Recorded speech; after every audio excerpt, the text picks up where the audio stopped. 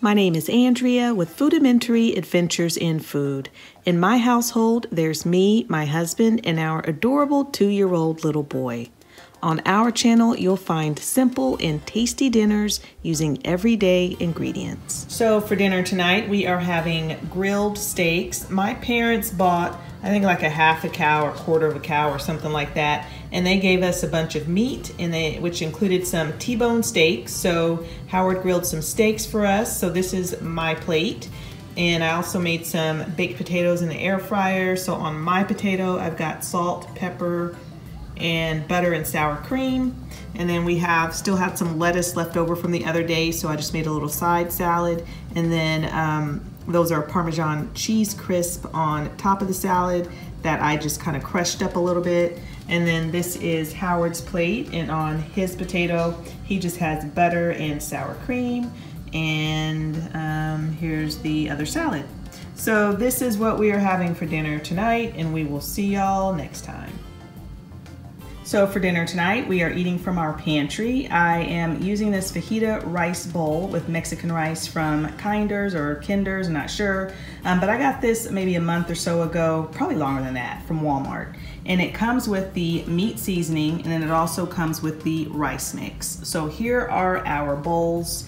So on the bottom of our bowls, we have some lettuce, and then we've got the rice, as you can see right there, and then meat, cheese, and salsa. This one is my bowl, and then this is Howard's bowl. Same thing, except he has avocado and sour cream. So as far as the meat, we both really like the meat. It has a great flavor.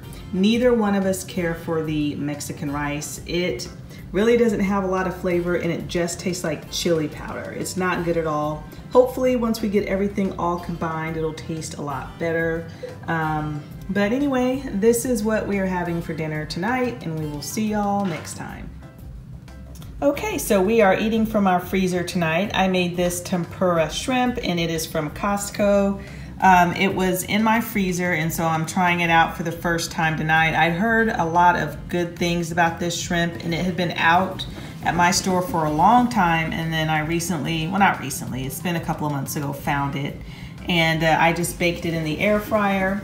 And then with it, I am serving some shells and white cheddar pasta, and then some frozen corn that I had in the freezer. I actually had 2 half-open bags of corn, so I just made them both and added some butter and salt to it. And so this is the pasta that I'm using. It's from Aldi. Trying this out for the first time tonight.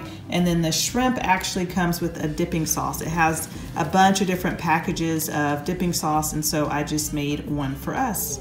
So this is what we are having for dinner tonight, and we will see y'all next time.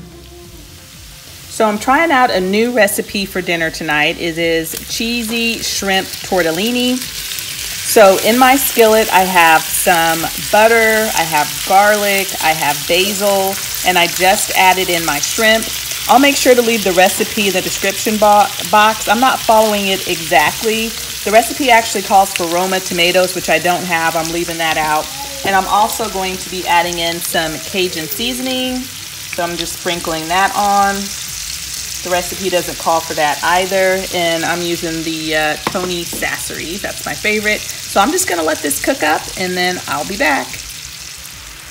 Okay, now that my shrimp is cooked, it says to stir in a little bit of flour and make sure that it's completely combined, and then add in your heavy whipping cream and your cheese. And I'm adding in more cheese than the recipe calls for, and I'm using Parmesan cheese. And I'm just gonna let this melt.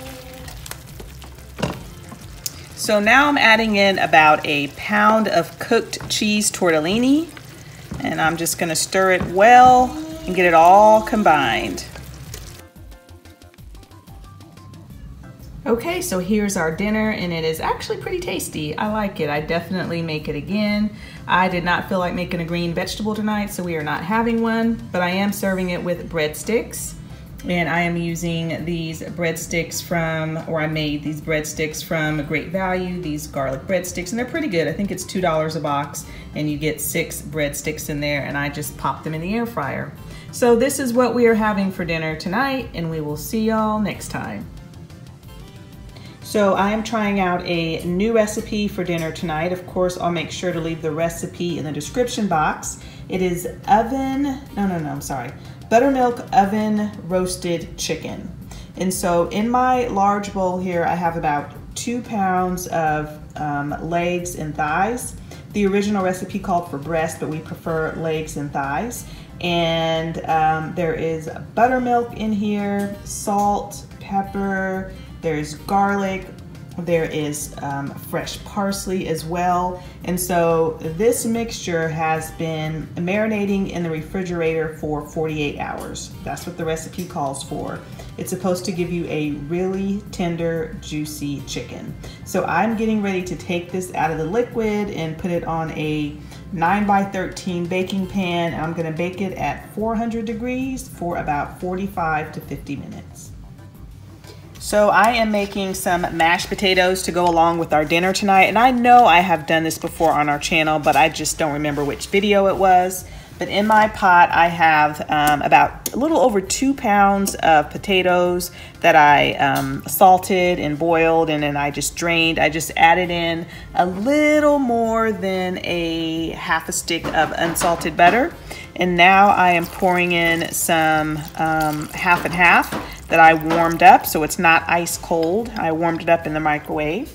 And now I'm just going to use my handy dandy potato masher, and I'm just gonna mash up my potatoes, and then you're just gonna salt and pepper them to taste. But easy peasy mashed potatoes. Okay, so here is the buttermilk chicken. I ended up baking it longer than the directions said because this chicken was really big. So for probably about an hour and 15 minutes, Howard and I tasted it, and we both said we don't think it was worth all the prep work. The 2 days in the fridge wasn't worth it. It doesn't taste any more tender than it would have had I just baked it like I normally would bake my chicken. But it's pretty good, but I probably would not make it again. And of course I'm serving my homemade mashed potatoes with it. So this time I made it with half and half, just trying to eat better. But normally I make my mashed potatoes with heavy whipping cream, and they are so good. And then I'm just serving it with also some canned green beans that I added some bacon to and seasoned salt and so forth. So anyway, this is what we are having for dinner tonight, and we will see y'all next time.